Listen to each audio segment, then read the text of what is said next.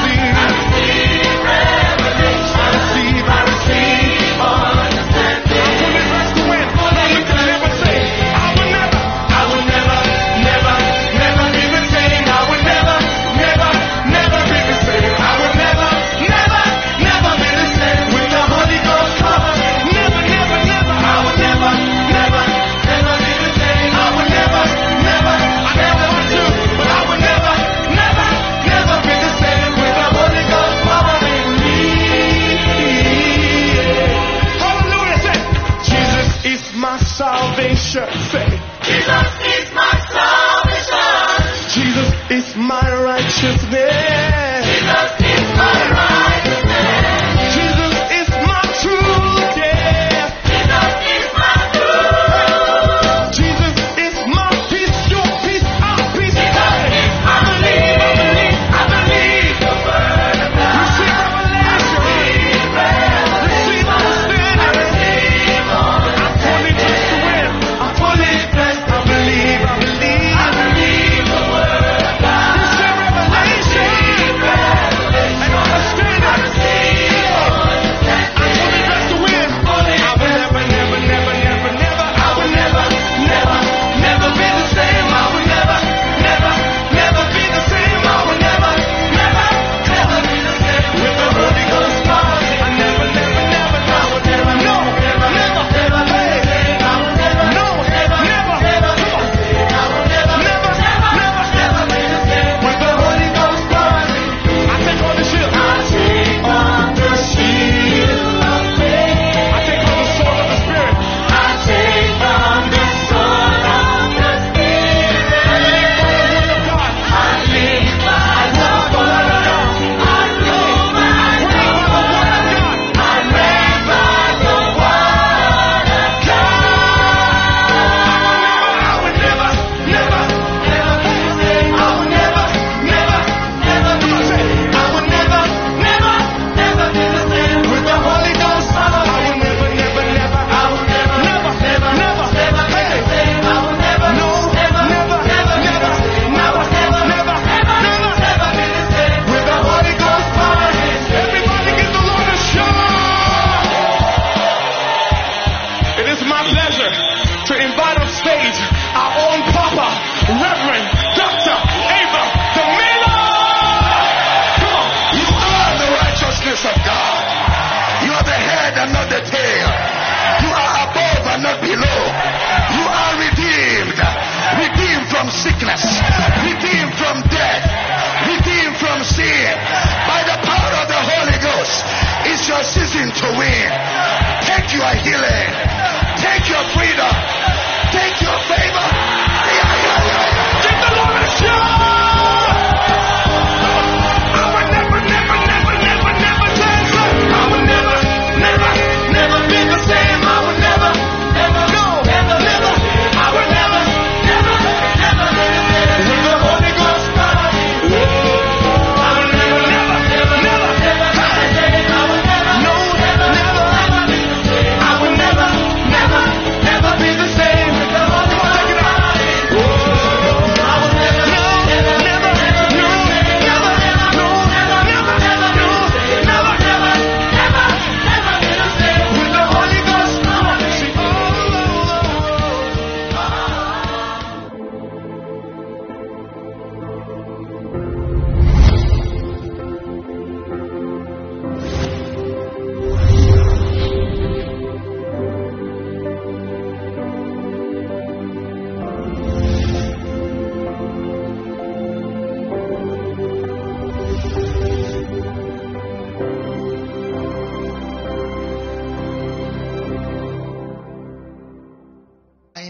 Thank you that your word is nourishing us, your word is feeding us, and your word is growing us up. And we rejoice that by the end of this service, Jesus will be glorified and the body of Christ edified. Thank you for the blessing upon this fellowship. In Jesus' precious name, and every believer says a powerful amen. Lift your right hands to heaven. Let's release our faith together as we say these words. I am born of God. I am born of the word. The word of God is my nature. I do not struggle to do the word. I do the word naturally. Therefore today, I will understand the word of his grace. I will be built up. By the end of this service, I will never be the same. Never ever be the same again. In Jesus' name. And every believer says a powerful amen. We want to welcome everybody connected to this service by way of Kingdom Life Network, Facebook, YouTube, Twitter, Instagram. We're so glad to welcome all of you, family, friends, and brothers on social media. We want to also welcome the entire Akwa Ibom State community connected to the service right now by Comfort FM, XL FM, Radio Akwa Ibom, Unuyo FM, Inspiration FM, and Heritage FM. We're so glad to welcome all of you, whatever platform you're using to connect to the service. We want you to know we love you. We're glad you're here. And those of you on radio, help me call a friend, a family member, ask them to tune to this radio station right now. Life is flowing through the airwaves. Our social media community, like we've always done, let's get these truths to the end of the world. Help me share the video, tag some people, drop them on all the groups on your page. And of course, make sure you put them on Monogram, Telegram, WhatsApp groups. Let's get the gospel truth to the ends of the earth. But it's an honor and a pleasure to have all of you connected to the service. Are you excited to be in the house this morning? Can we celebrate the word of God with a shout this morning? Glory! Amen. And all our campuses, what a joy to have all of you this morning. We're really delighted to have everybody. And I'm just been informed that our church in Oron is launching officially. And yes, and they launched this morning, and their venue for Oron Church is Villa Demia Hotel, number 1 Imono Lane, off Eyotong Road in Oron. That's where our campus in Oron begins to fellowship from today. So what a joy to rejoice with the brethren in Oron. Hallelujah. Amen. Are you ready for the word of God? Grab your pen, your notebook, your Bible, and you can be seated with your sweet smart self as we get into the word of God this morning. Praise God. 2 Timothy chapter 3. We are still examining the believer and the tithe today under the series Tithe and Tithing. Understanding tithe and tithing. All right. So we're looking at the believer and tithe today. 2 Timothy chapter 3. And we're looking at a holistic, approach to this subject. 2 Timothy chapter 3 verse number 15. 2 Timothy 3:15. Brother Paul says to Timothy, and that from a child thou hast known the holy scriptures, which are able to make thee wise unto salvation through faith, which is in Christ Jesus. So the scriptures talks about salvation through faith, which is in Christ Jesus. Look at verse 16 and 17 of the same chapter. All scripture is given by inspiration of God and is profitable. The word ophilimos, advantageous or useful for doctrine. The word didaskalia or didaskalos, doctrine, which is teaching or explanation. And in teaching and explanation, you will have reproof or evidence, and out of evidence, you will have correction, a resetting of the mind. All right. And when correction comes, you unlearn so you can relearn. And all of that comes from teaching. The teaching of God's word will give you a reason to unlearn so you can relearn. And it's very important, especially for those of us that have been taught a lot of things that are not doctrinally right. We've got to be ready to humbly adjust and allow the scriptures correct us in the light of Christ. And when correction takes place, the next thing will be instruction in righteousness, which is spiritual growth. Instruction in righteousness. And we established this morning that the first thing to understand is that the scriptures are inspired of God. Inspired. That is, the word inspired means it was given by God's inspiration. And we established this morning that God inspired the types and the shadows of the Old Testament. God inspired the types and the shadows. For example, the giving of offerings by Abel was inspired of God. The ark of Noah, used as a type and shadow to teach about Christ, was inspired of God. So in the inspiration of God, we see types and shadows.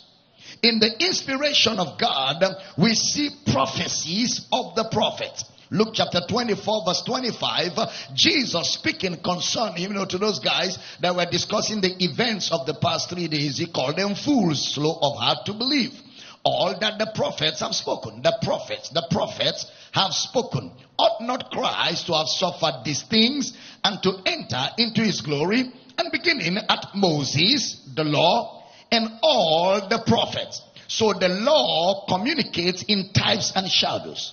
The prophets communicate in prophecies. The types and shadows are according to the pattern that was shown to Moses on the mount. So they are different. The law is different from the prophecies of the prophets. That's very important. Look at 2 Peter chapter 1 verse 20. 2 Peter chapter 1 verse number 20. Knowing this first, that no prophecy of the scripture is of any private origin, private source. No prophecy of the scripture stands on its own. They are all together. The prophecies of scripture are all together. When you see the law, it refers to types and shadows, period. Then you talk about the prophecies which is contained in the book of the prophets. They were all inspired to speak concerning the Christ. And in the first service, we laid quite some foundation. I will advise those of you that were not in the first service to get the materials of the first service. We also said that the Spirit of Christ is the inspiration of the scriptures. The Spirit of Christ. That is the inspiration of the scriptures. That is the Spirit that points to Christ. The Spirit that talks about Christ. The Spirit that speaks concerning the advent of Christ. That is the inspiration behind the Bible.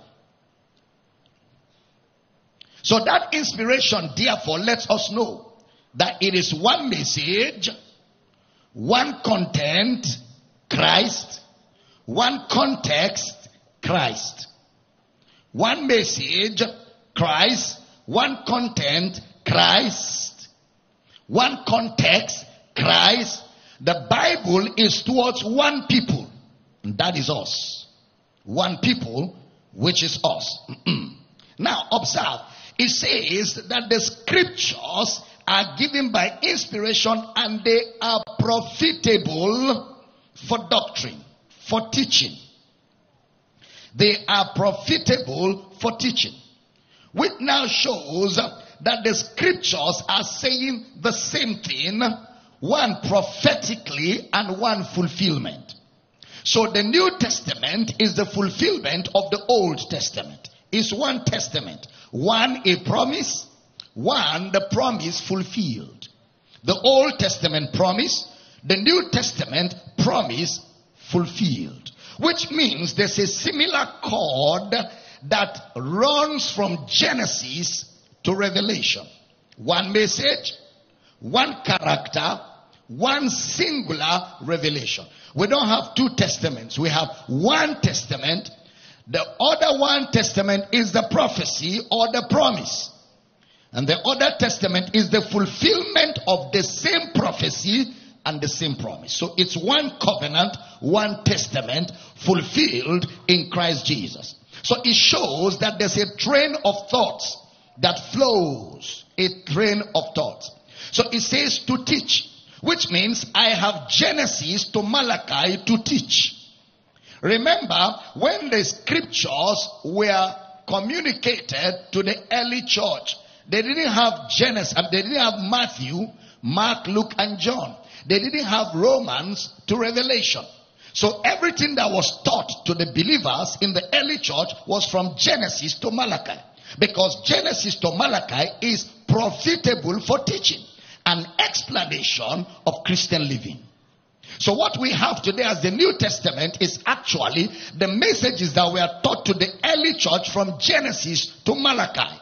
That's what we now have as the epistles, which means the epistles were drawn out of Genesis to Malachi. So the scriptures therefore are profitable for teaching, which will bring about evidence, which will bring about correction or adjusting of the mind, which will result in spiritual growth, instruction in righteousness. Are you still in the building? Now, please pay attention because I'm going somewhere. We've been talking about the tithe and the tithing, and like I said, we laid some foundation in the first service. And the key point that we arrived at the end of the first service was, why did God ask them to pay the tithe? Why? We looked at the what was the tithe for. What was the tithe? We looked at where was it to be given. And we looked at what time should it be given. And we said the tithe was to be given in the temple. That cannot be sustained because there are no more temples. We also said the tithe was to be given yearly at the time of harvest. That is no more sustained. Okay? We also established, therefore, that the tithe was supposed to be food products and herbs. That is no more sustained. But what is sustainable till today in the New Testament is why the tithe. Why the tithe? And we saw that the reason for the tithe was honor. To honor God. They gave the tithe or paid the tithe to honor God. We saw that nobody demanded it from Abraham. Abraham gave it after Melchizedek pronounced him blessed. Blessed be Abraham of the Most High, possessor of the heaven and the earth. And Melchizedek was given the 10%. So Abraham did not give to Melchizedek to be blessed. He was blessed. That's why he gave. Jacob said to God, if you bless me and take me and bring me back, I will give you a tenth. So Jacob didn't give to be blessed. He was blessed. He told God, if you bless me, I will give you a tenth.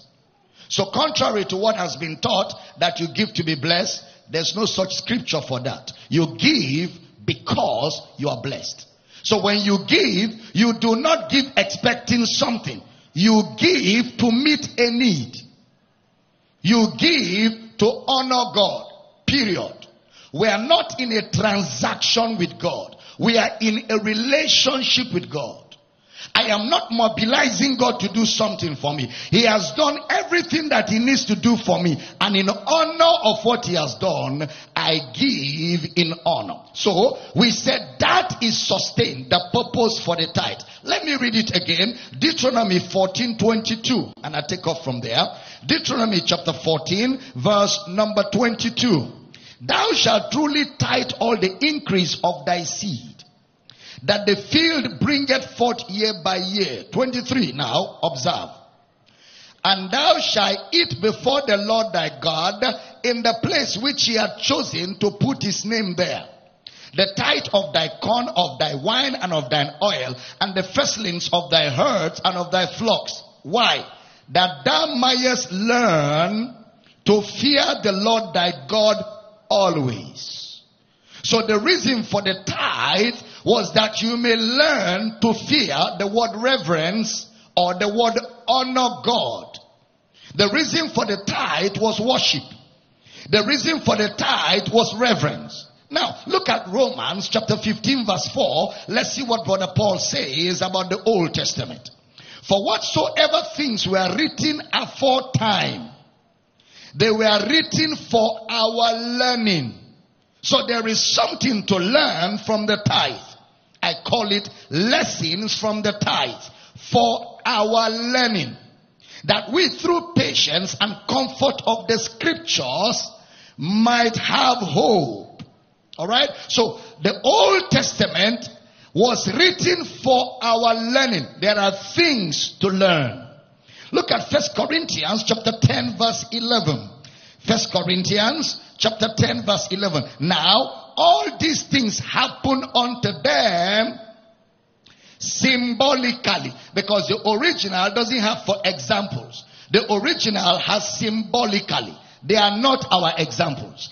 It happened to them symbolically, and they are written for our teaching, for our instruction. The word admonition. Upon whom the ends of the world are come. So there are things we learn from the tithe. Remember, I said that the cardinal fact of the tithe is that God asked it so that they will fear him. And we established in the first service that that can be sustained in the new covenant. Alright, let me move now. So why do I honor God? I honor God because everything I have came from him. My life, my strength, even the environment to do business. Whatever kind of business I'm doing is because God created them. Whether I'm a carpenter, God created the wood and gave me the knowledge to do the carpentry work. Whether I'm a lawyer, God gave me the knowledge, gave me the brain. Okay? Whatever you do. Honoring God is coming back to God in acknowledgement with a portion of your increase to say, I acknowledge you in honor that you are the reason behind my increase. That's the reason why God gave them the tithe. Now, please remember, we said that we cannot sustain the Levites. Okay, we can't sustain that. Because 1 Peter chapter 2 verse 9 says that we are priests and kings. Put it for me. 1 Peter chapter 2 verse 9. But you are a chosen generation, a royal priesthood, and holy nation, a peculiar people, that you should show forth the praises of him who had called you out of darkness into his marvelous light. So all of us are kings and priests. Look at Revelation chapter 5 verse 9. Revelation chapter 5 verse number 9. And they sung a new song saying, thou art worthy to take the book and to open the seals thereof, for thou hast slain, or thou wast slain, and hast redeemed us to God by thy blood out of every kindred and tongue and people and nation. Alright? Look at the next verse, 10. And has made us unto our God kings and priests. All of us are priests, and we shall reign on the earth. Look at Revelation chapter 1 verse 6. Revelation chapter 1 verse number 6. And hath made us kings and priests unto God and his Father, to whom be glory and dominion forever and ever. Amen. Now, so all of us are kings and priests. So we can't sustain the Levites. When you hear forever, it shows you it is God that is doing it. Now, look at Deuteronomy chapter 7 verse 6. Deuteronomy 7 verse 6. For thou art an holy people unto the Lord thy God. The Lord thy God has chosen thee to be a special people unto himself, above all people that are upon the face of the earth. Next verse to 13. The Lord did not set his love upon you, nor choose you because you were more in number than any people, for you were the fewest of all people. But because the Lord loved you, and because you will keep the oath which he hath sworn unto your fathers, had the Lord brought you out with a mighty hand, and redeemed you out of the house of bondmen, from the hand of Pharaoh, king of Egypt. Know therefore that the Lord thy God is God, the faithful God, which keepeth covenant and mercy with them that love him, and keep his commandments to 1,000 generations, and repay them that hate him to their face, to destroy them. He will not be slack to him that hated him, he will repay him to his face. Thou shalt therefore keep the commandments and the statutes and the judgments which I command thee this day to do them. Wherefore it shall come to pass, if you hearken to these judgments and keep and do them, that the Lord thy God shall keep unto thee the covenant and the mercy which he hath sworn unto thy fathers. Now observe verse 13. And he will love thee and bless thee and multiply thee. He will also bless the fruit of thy womb and the fruit of thy land, the corn, the wine, the oil, the increase of thy kind, and the flocks of thy sheep in the land. In the land. All of this is for Canaan. In the land which he had promised or sworn unto thy fathers to give thee. Alright? So the Old Testament had a reward to the tithe because of the hardness of their hearts. Abraham and Isaac, who started tithing, and Jacob, who started tithing, there was no reward attached. They just gave in honor. But under the law of Moses, the people's hearts were hardened. So Moses attached a blessing to their giving to be able to cajole them to give because of the state of their heart. Okay? But remember, the reason for the tithe was honor. It's so easy to read Malachi and talk about, all of those Malachi things, And remember, the devourer is not the reason why you give your tithe or people pay tithe. The reason why God said is so that they will honor me, they will worship me, and they will reverence me. That's why they give in honor. Is it clear? All right, now. So we know the what of the tithe. animals and herbs. We've established that the tithe is not money, it's animals and herbs. Then what is the why? To honor God, to reverence God, in other words, to worship God. Are we in the building? So we're clear on that. Let me go to the first school of thought. Remember, in the first service, I talked about two schools of thought. The first school of thought say tithe is Old Testament abolished. The second school of thought say tithe was paid before Old Testament in Genesis. Therefore, they give you Genesis 14, Hebrews 7, and Matthew 23 to back it up. Okay, to back it up. All right, now, so let me quickly visit the first school of thought. The first school of thought says, well, the tithe is a New Testament principle because it did not start with the Old Testament. That looks a little bit shallow in thinking because what we read in Genesis 14 was not required by anybody. Nobody asked for it. Abraham just came from the war, recovered Lot, and from the spoil of war, honored God by giving to Melchizedek. Nobody asked of it. It was an act of worship from Abraham. When Melchizedek said, "Blessed be Abraham, the possessor of heaven and earth. God has delivered your enemies into your hands." And Abraham gave him tithes of all. So Abraham honored God. I've also had people say Abraham paid the tithe by faith. No, don't be adding things. Where did you see faith in that whole story? Don't be reading your thoughts into scripture. Let the scriptures speak for themselves.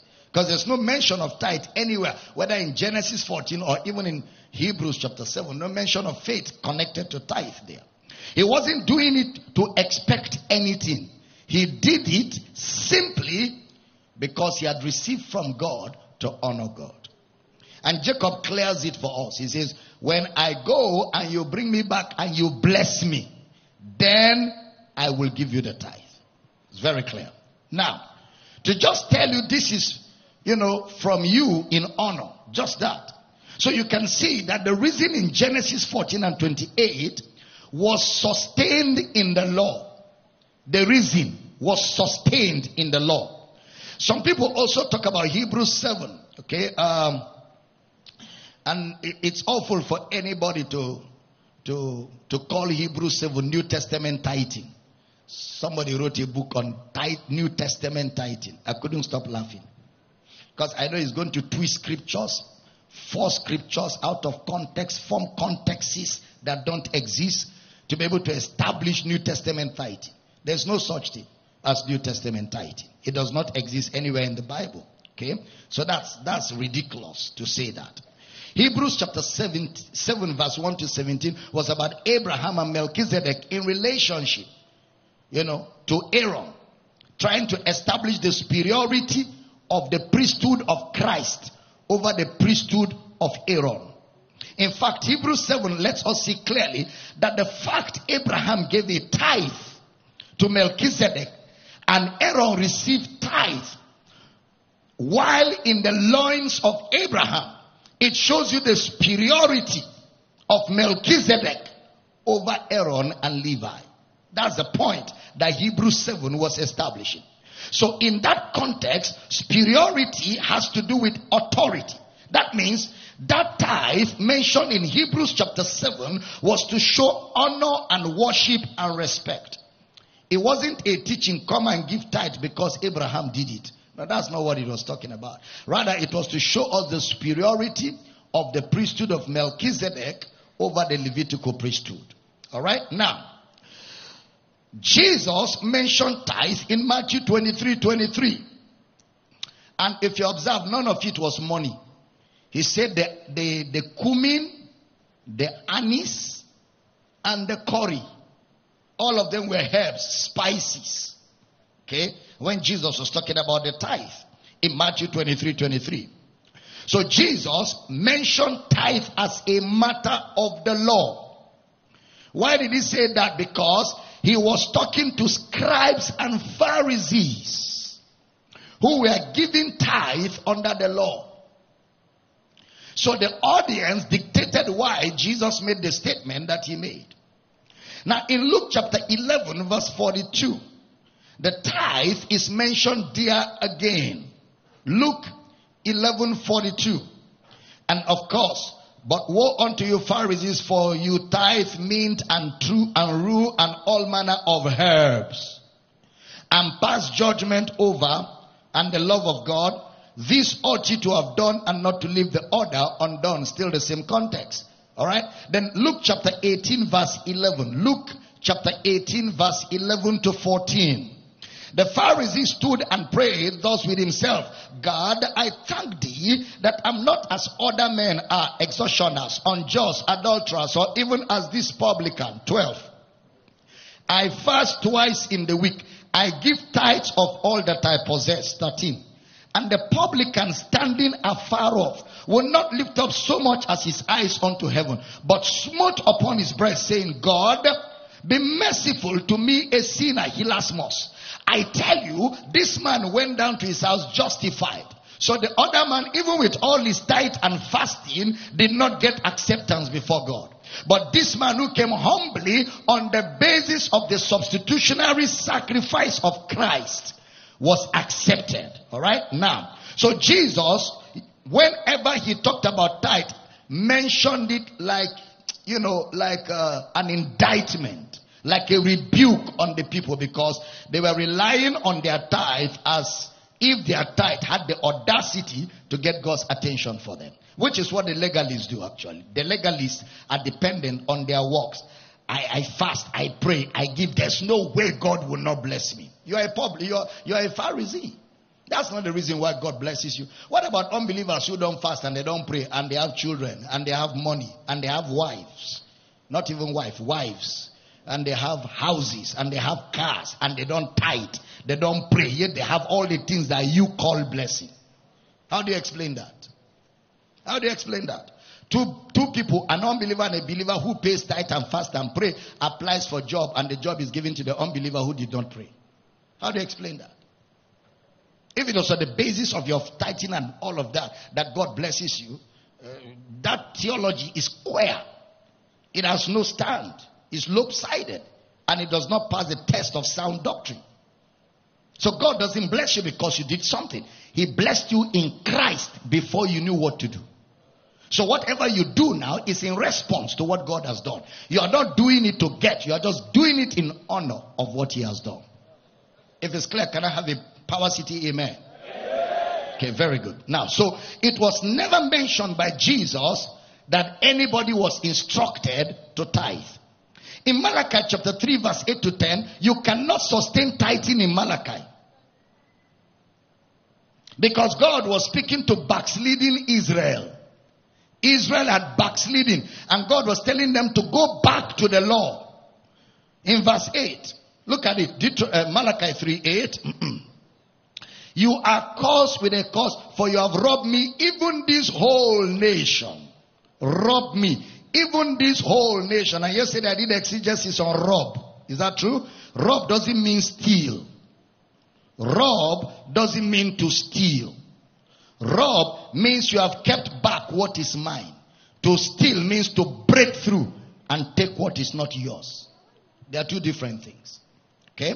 Now, he wasn't saying you have stolen from me. What he was saying by rob was, you robbed me of my honor.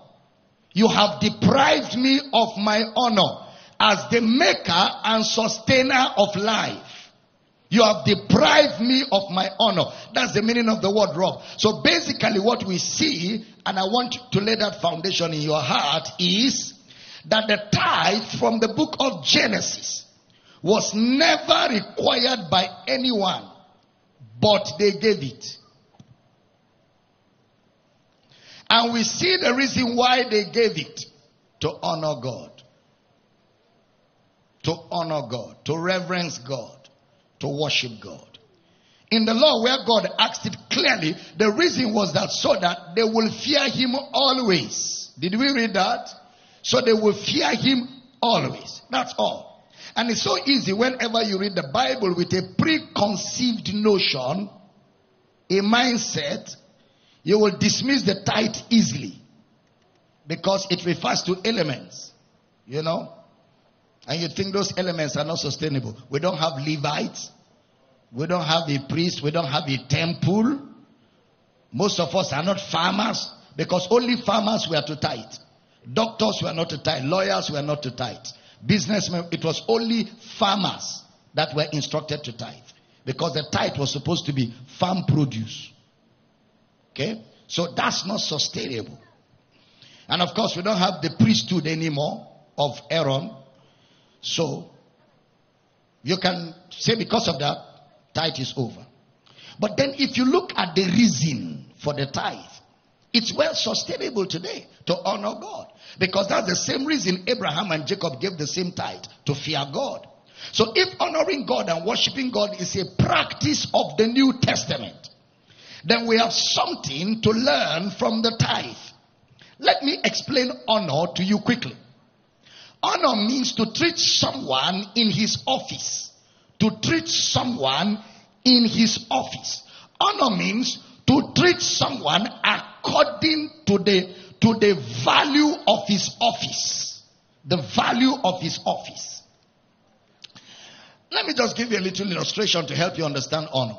Let's say you become the president of Nigeria, or you become the chief executive officer of Apple in Africa.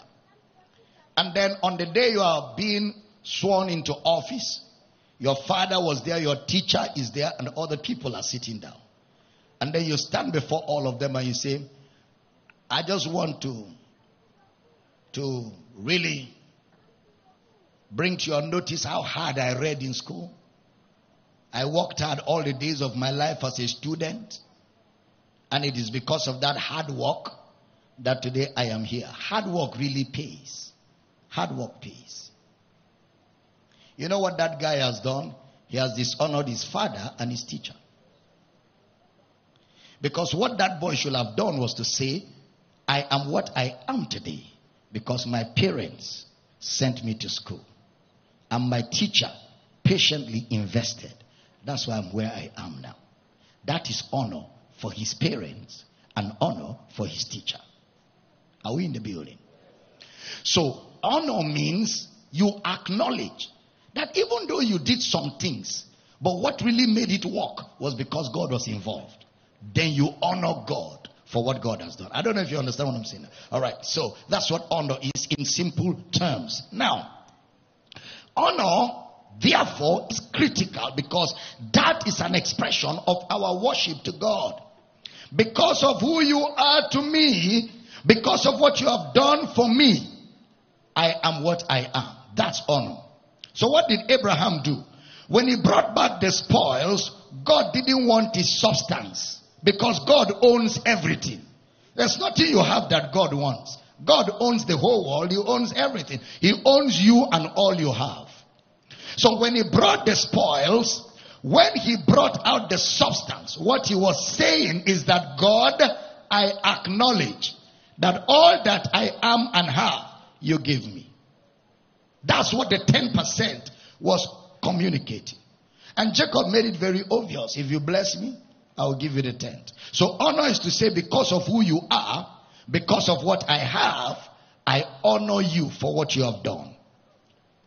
And that is what sustains the principle of the tithe in the New Testament. Now, we have lessons to learn from the giving of the tithe.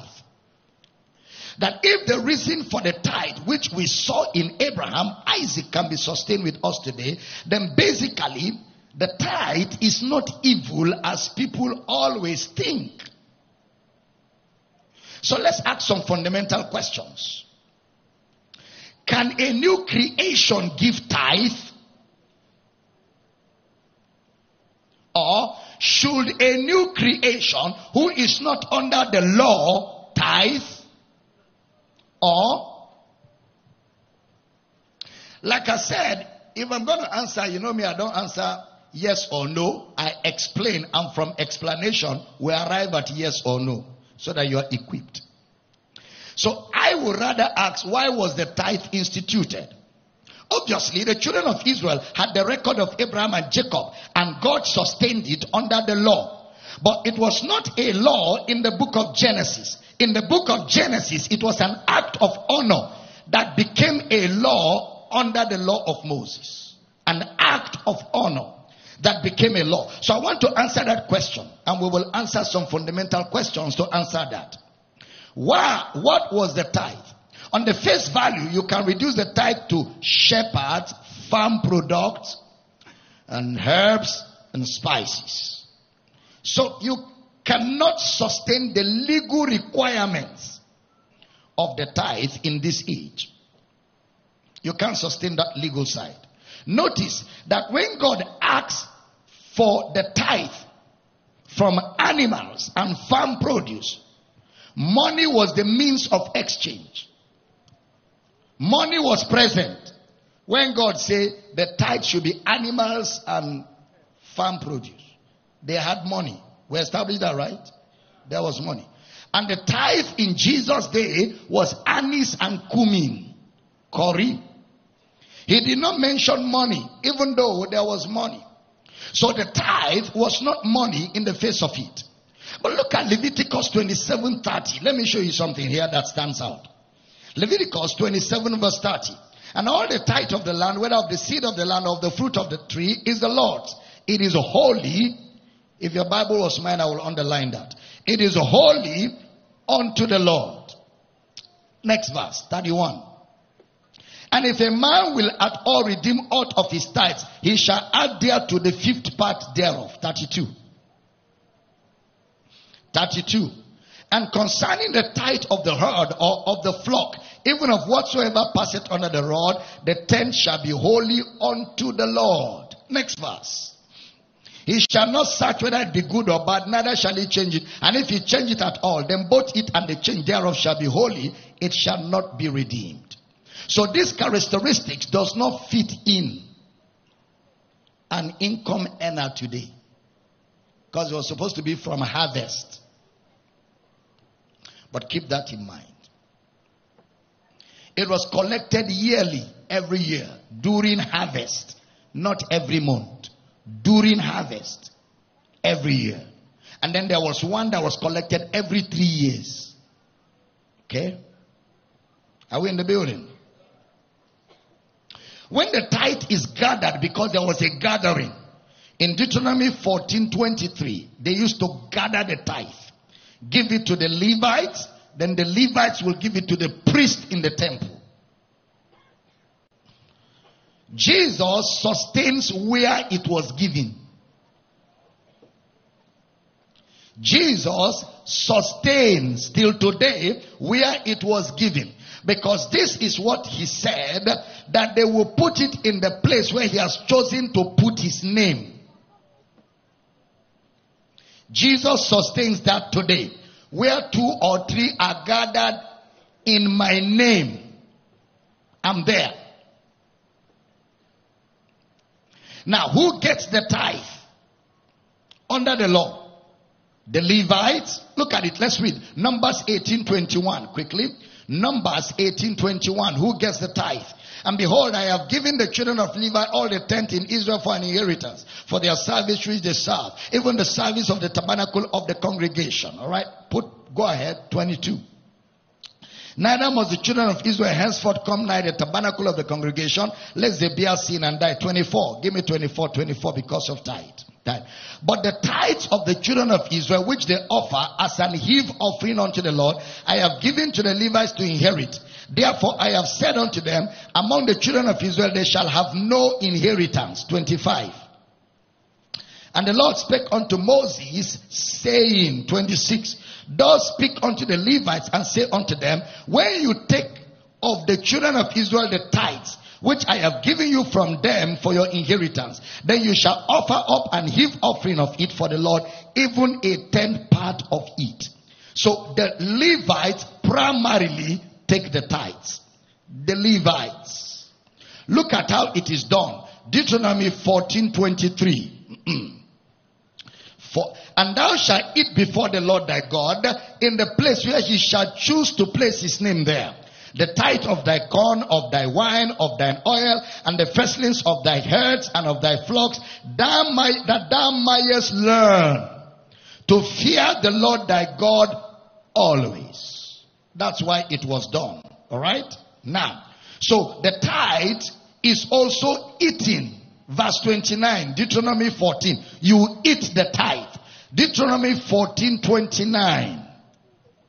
And the Levite, because he had no part nor inheritance with thee, and the stranger, and the fatherless, and the widow, which are within thy gate, shall come and shall eat and be satisfied. They shall eat, because it's food products. They shall eat and be satisfied, that the Lord thy God may bless thee in all the work of thy hand, which thou doest. So the tithe is eating. Who are those to eat the tithes? You, number one. The Levites, number two. You didn't hear me. Who are those to eat the tithe? You, number one. The Levites, number two. The stranger, number three. The widow, number four. And the fatherless, 5 different people were to eat the tithe, including you.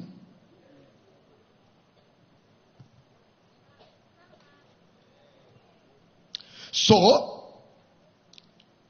this category of people, if I am you, I'll write it down. You, 1. Levite, 2. Widows, 3. Fatherless, 4. Strangers, 5.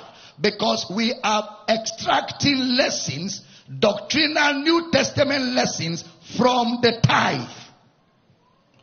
You, the Levite, widows, fatherless, the strangers. Now let's come to the New Testament and let's make a case. Let's do what? Let's make a case. 1 Corinthians chapter 9 verse 1. If you were sleeping before, you better wake up. This is the time to wake up. If you miss what I'm about to say now, you shouldn't have come to service at all. 1 Corinthians 9:1. Am I not an apostle?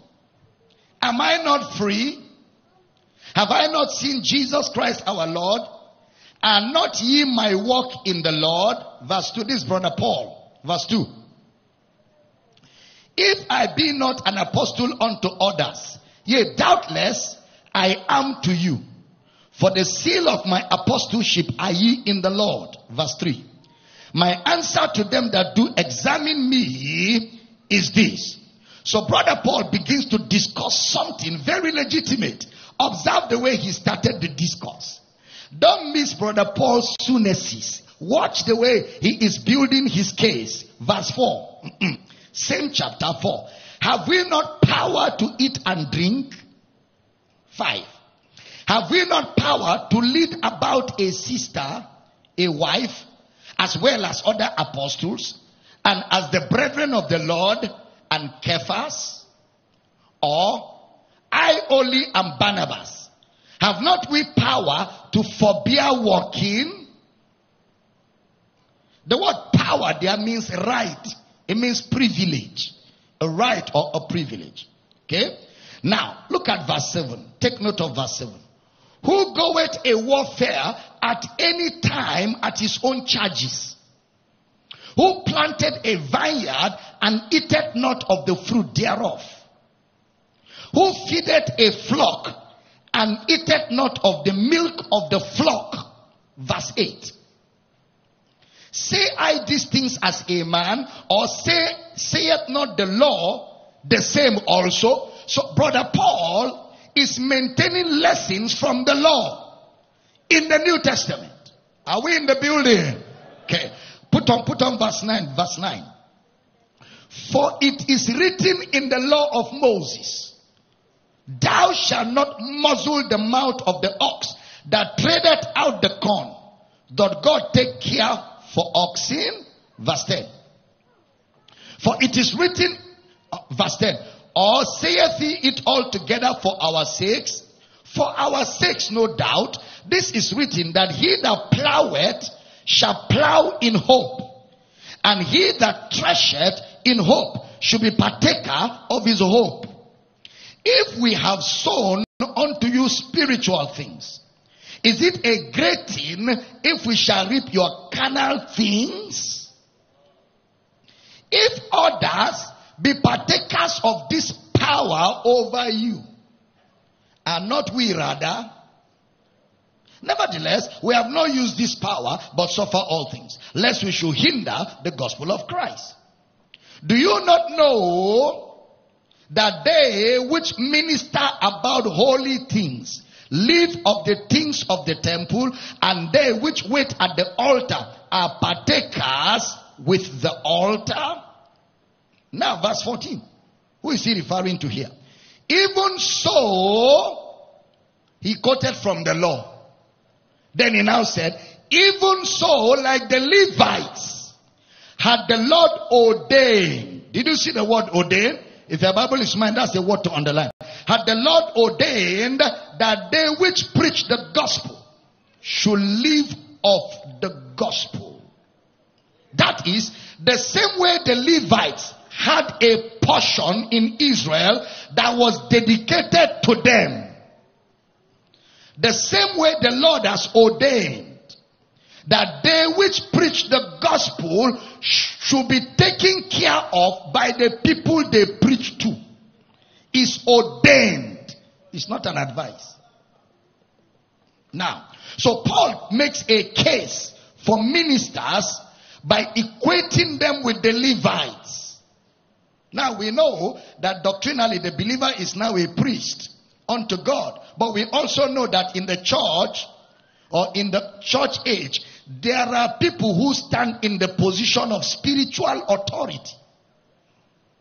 Okay? All of us are not standing here. But we are all priests. But we are not all standing here. See the way I'm sweating? We are not all sweating here. But we are all priests.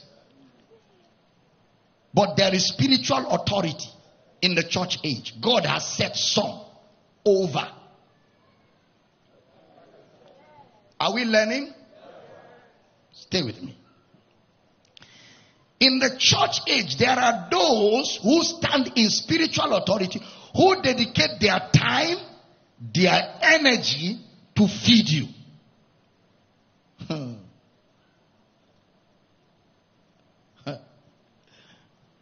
Since January this year, there is no day I have studied less than 12 hours. No exaggeration. My family is here. You know where you always find me? I sit there from 6 a.m. till 5 p.m. That's why you can't find me on phone. Can't find me on social media. Can't find me there. I'm cooking.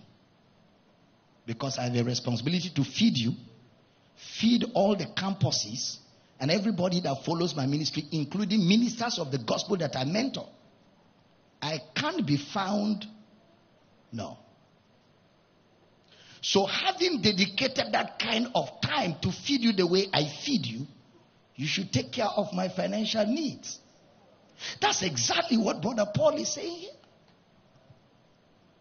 You should make sure I lack nothing. You should make sure I have all I need. You should make sure I have all I need to be able to be comfortable in life, to feed you more. Say I hear. You should make sure of that. As money comes to your hand, you should say, Papa, this is for Papa. This one. Because as revelation is coming for me too, this is for you. So as me too, I am downloading insight and sharing with you your money as it is coming. You should be sharing with me. If we have sown to you spiritual, is it a crime if we collect? See the disparity. Spiritual, carnal. Of your carnal. I'm teaching here. Please stay with me. So now we know that doctrinally there is spiritual authority, and there are those whom God has put over you who have the responsibility to feed you. He gave some apostles, prophets, evangelists, pastors, teachers for the perfecting of the saints, to do the work of ministry that the body of Christ may be edified. And Paul uses that as an example to teach us that, like those folks who are obligated to support the livelihood of the Levites, Today, you are also supposed to support the livelihood of those who labor over you in spirituals. And he uses the Levites in Israel example. And he said, even so, like them, had the Lord ordained. Had the Lord what? I like the word ordained. The word ordained means authorized. That they who preach the gospel should live of the gospel. So he equates the Levites as touching support of ministers with present day minister. Let me read this for you from Amplified, 1 Corinthians 9, 8 to 11.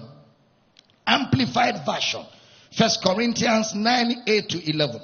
Do I say this only on human authority or as a man reasons? Does not the law endorse the same principle? Verse 9. For in the law of Moses it is written, you shall not muzzle an ox when it is treading out the corn. Is it only for oxen that God cares? Or does he speak certainly and entirely for our sakes? Assuredly, it is written for our sakes, because the plowman ought to plow in hope, and the thresher ought to thresh in expectation of partaking of the harvest. 11. If we have sown the seed of spiritual good among you, is it too much if we reap from your material benefits? 12. If others share in this rightful claim upon you, do we have a still better and greater claim? However, we have never exercised this right, but we endure everything than put a hindrance in the way of the spread of the good news, the gospel of Christ. Verse 13. Do you not know that those men who are employed in the services of the temple get their food from the temple, and that those who tend the altar share with the altar in the offerings brought? Next verse. On the same principle, the Lord directed that those who publish the good news should live, get their maintenance by the gospel. It's a directive. It's not whether you like it or not. No, this is a directive.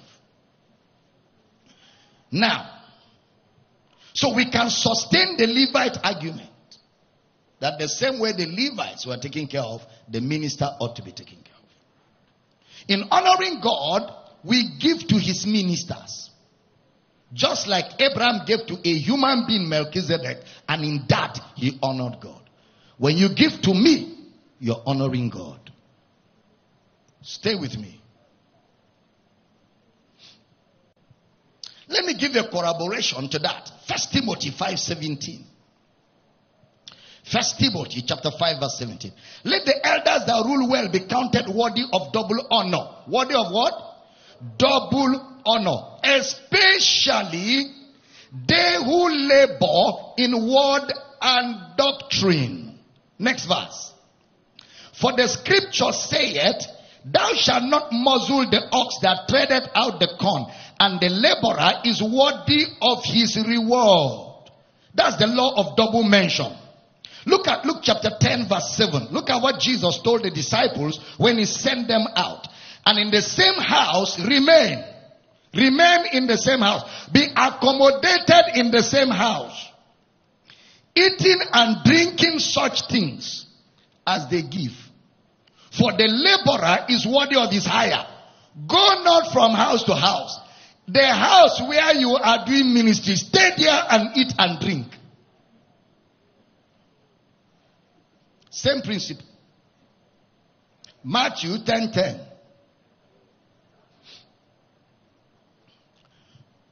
Nor scrip for your journey, neither 2 coats, neither shoes, nor yet staves.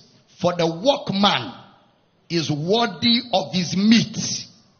Meat there is not suya. Meat there is sustenance. Jesus quoted it, instructing the disciples, that any house you go to. So if a man comes to your house to teach you the word of God, it is your responsibility to refresh him and take care of him. It's your responsibility. It's your God-given responsibility. No. It's not like, can I? No, it's not can I. It's must I. Is I must. You take care of the man of God. And the Bible says anything you give us, you should eat. We shouldn't ask questions. So if what you have is a rat, bring it, we eat. We are not supposed to ask questions because that's what you have.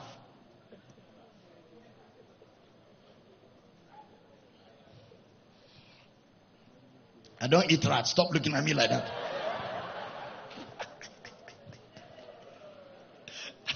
Tomorrow you don't bring 3 rats for me in the bag. I say, Papa, it has started coming.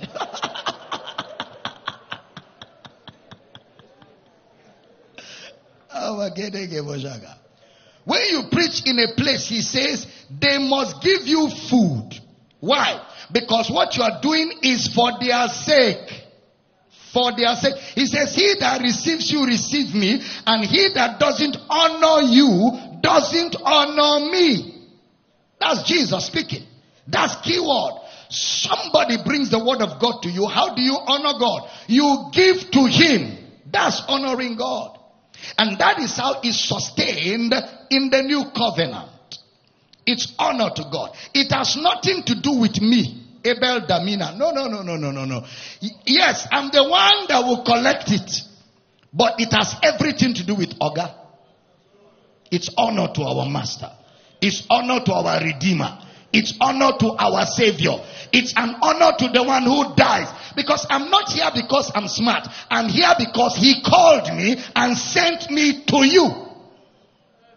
I have come to you. You have received my ministry. So having received of my ministry, the next thing now is for me to partake of your income.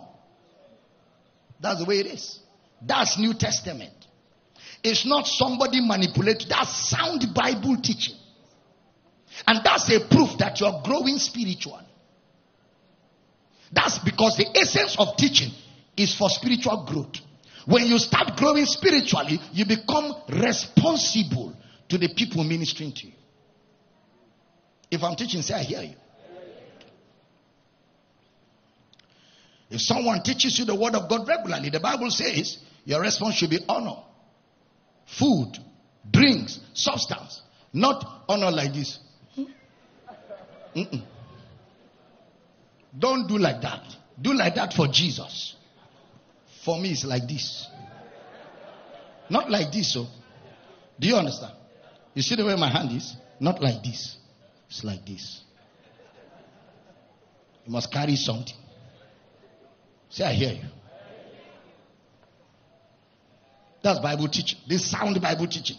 What you're hearing is the whole counsel of God. Praise God. Paul uses the Levites of the Old Testament to speak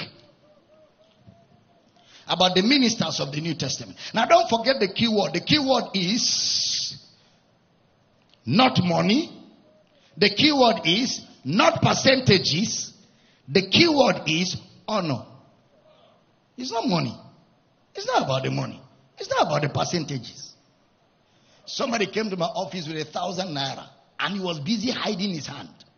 And he was busy saying, Papa, thank you. Thank you for changing my life. Papa, you need to know what I was before now. Even though I was in a church for 12 years. You need to know I was blind. Papa, I just want to thank God for you. And he was busy hiding his hand. So I asked him, is your hand not together? He said, no.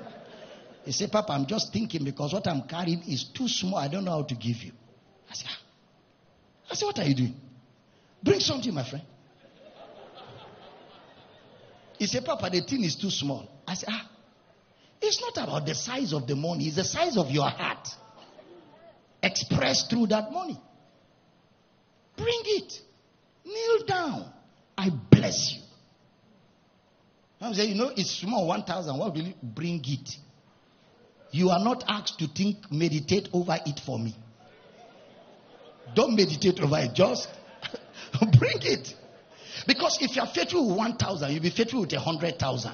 If you can't be faithful with that 1,000, even if you have 1,000,000, you will still be like that. So start practicing from where you are. Practice makes. So by the time 10 million comes, you now know how to do it again at that level. So I say, oh no, it's just 500. What will Papa is for? Don't be thinking for me. Bring it. Is it your own? Did you bring it and I rejected it? Bring it now. It's 500 naira, not money. Don't you see that they can lock people in prison for 500 naira? Bring it. It can buy a handkerchief. It can buy me a bottle of water. Somebody called me the other day and said, Papa, send your account. I want to send you a recharge card. So I sent him my account. He sent me 300,000 naira. I said, recharge card 300,000. How many people am I calling? Me that don't even call people. I said, push it towards the radio broadcast. Push it to radio broadcast. It will amaze you to know that the gifts you give to me for me, they go to the ministry. I have radio broadcasts. And I want to thank those of you that have paid for one radio station or the other. Because there are some of you that have helped to take the load off my neck. You are paying for a radio station. You are paying for another radio station. Some of you are paying to support television. Some of you are sponsoring radio stations. That is honoring the ministry that you are drinking from and embarking on the responsibility of reaching the ends of the earth with the gospel. That's how it should be. And some of you bring food to me. Some of you bring monies to me. And I want you to know I appreciate them. Sometimes, some of you I don't ever get to see you. Just come and drop it in my house and off you're gone. Some of you even send somebody to bring them. And with those sacrifices, God is well pleased. God is well pleased. Says, how can I give Papa this? Papa doesn't need it. Shut up. Are you supposed to calculate for me?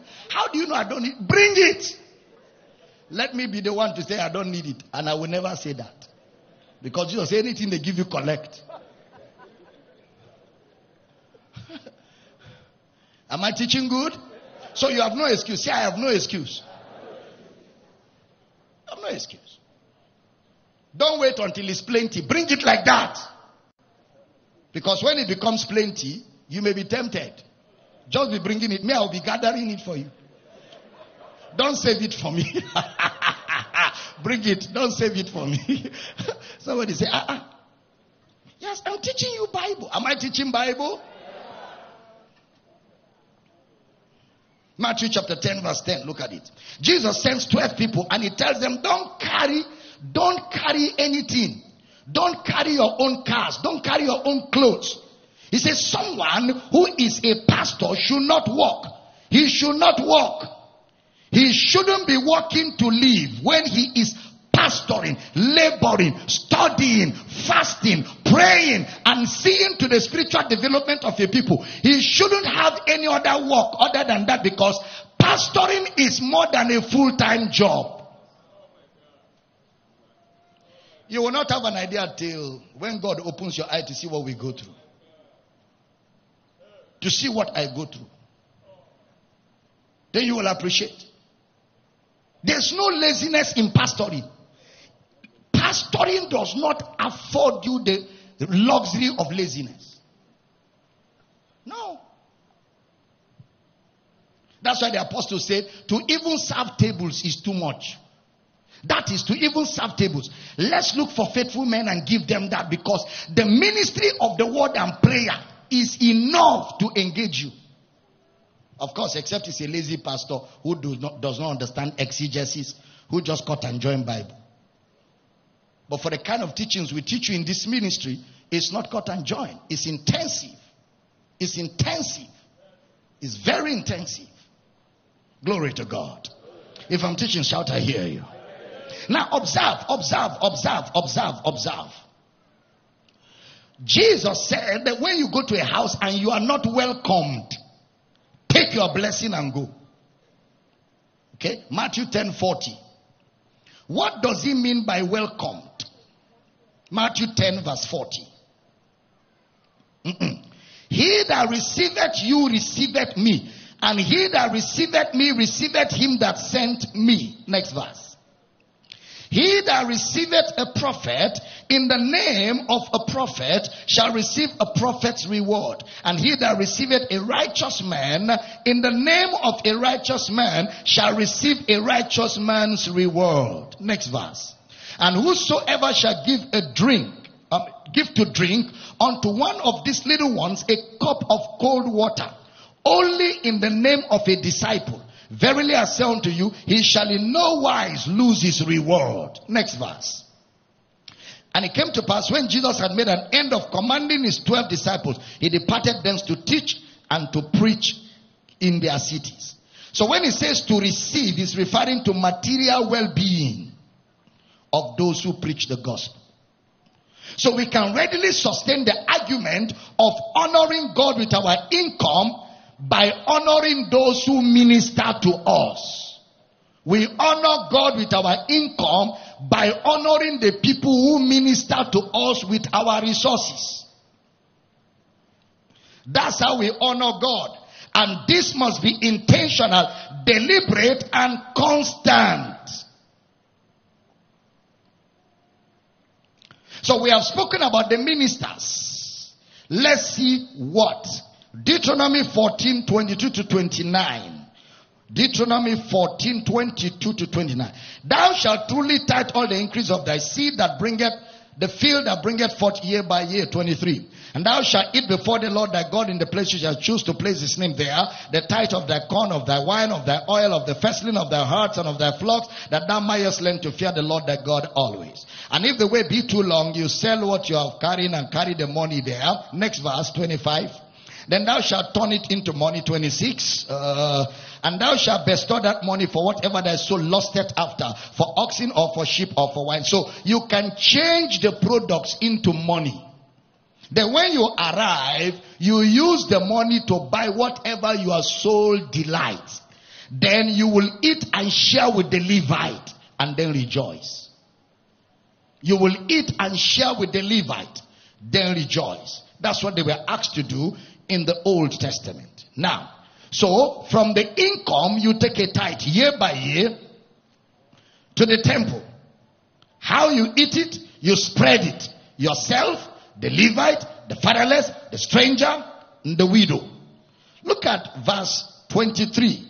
The 23rd verse of that Numbers, Deuteronomy where we read, is for the purpose of honoring God. So anybody who is born again has the ability to honor God. Except you are not born again. In your salvation package is the ability inherent to honor God. God gave a prophecy to Jeremiah. I will take away from them the stony heart and give them a heart of flesh. I will sprinkle their hearts with water. In the book of Romans, he says the love of God is shed abroad in our hearts by the Holy Ghost. It's the constitution of our DNA. We are a people of love. We love God. And the way we love God is by expressing our love to the minister who ministers to us. And when we do that, it is our honor for God. Am I teaching good? Okay. I know people will say, well, in the New Testament, as you propose in your heart, I agree. 2 Corinthians 9:7. Teaching good? Every man according as he proposeth in his heart, so let him give, not grudgingly or of necessity. For God loveth a cheerful giver. I did some work on that yesterday, right? Okay. Now you wonder, where did Paul get cheerful giver from? He got cheerful giver from the Old Testament. Deuteronomy 14:26. That's where Paul got cheerful giver from. Look at it. Look at it. Thou shalt eat there before the Lord thy God, and thou shalt rejoice, thou and thy household. Thou shalt rejoice, cheerful.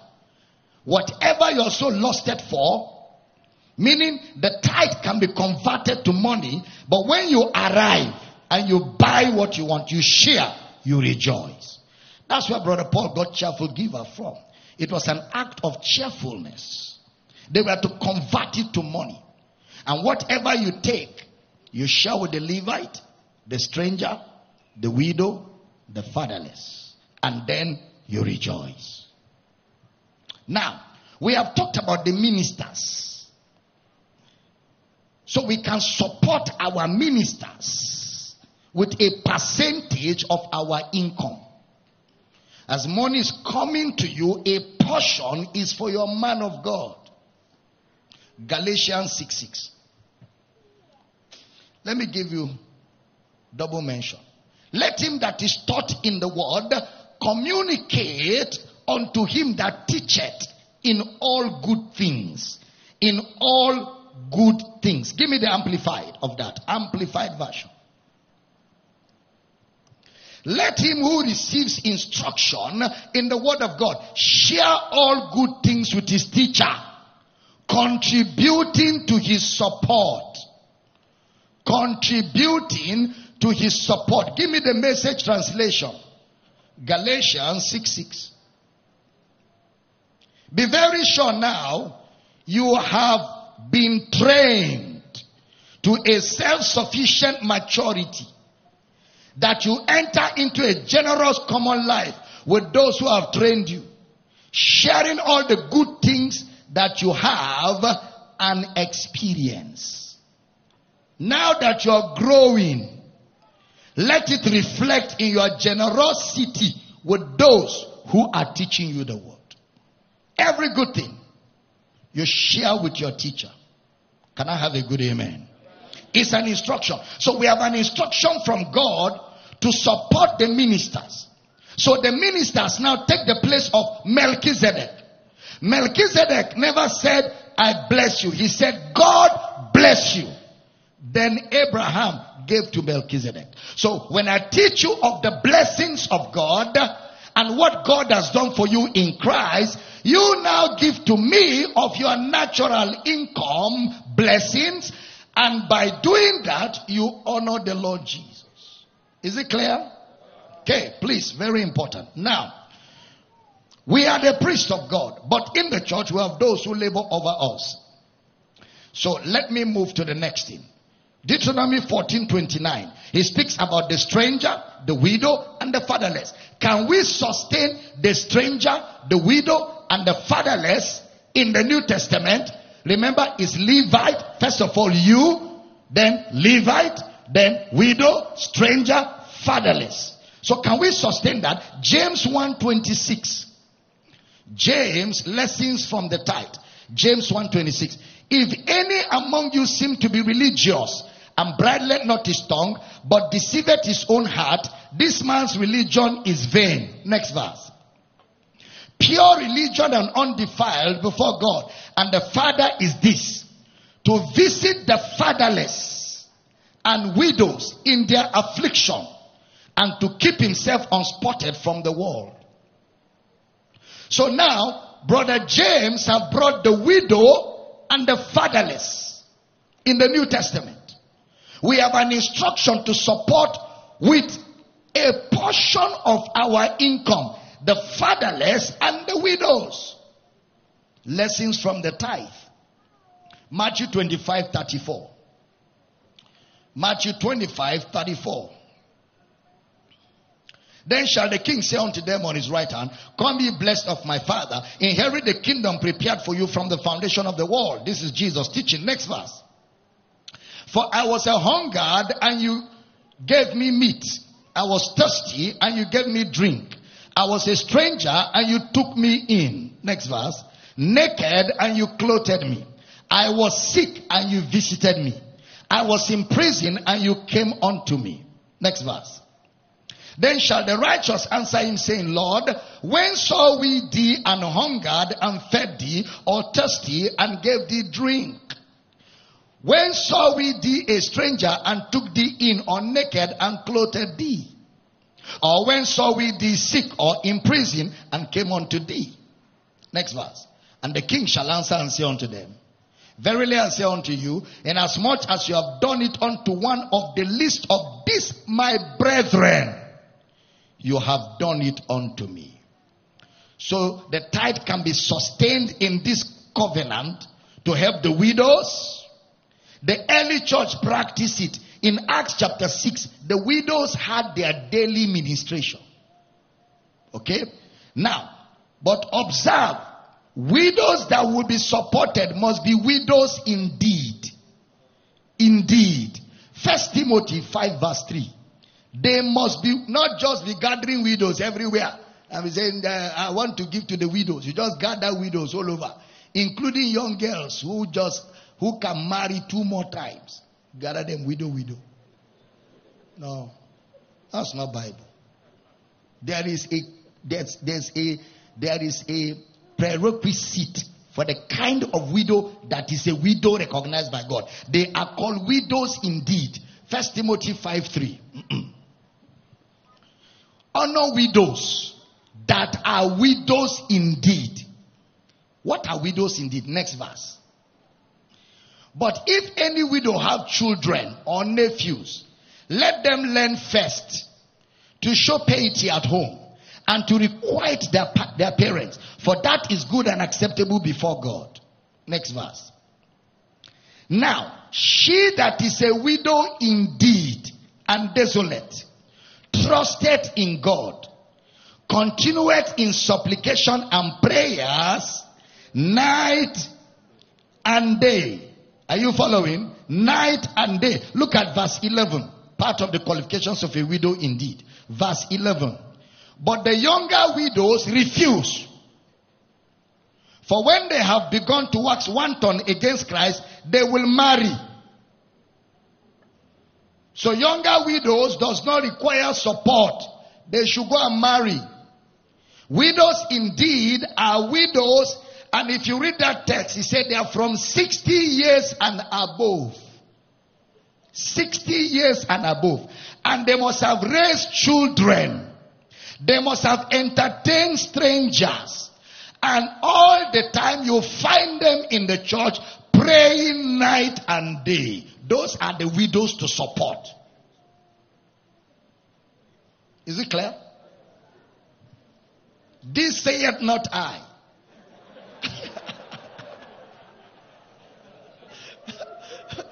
But the scriptures. So those of you that have been doing operation visit the widows, you better re-examine what you're doing.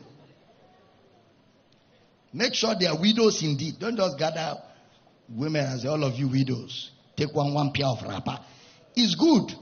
But the Bible says if they are young, don't spoil them by giving them.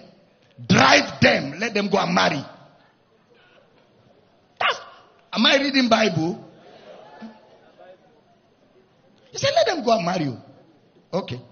So widows were supported with income. What about strangers? Because he says you should also take care of strangers in the Old Testament. Alright, so Hebrews 13, 1 and 2. Hebrews chapter 13 verse 1 and 2. Let brotherly love continue. Next verse. Be not forgetful to entertain strangers.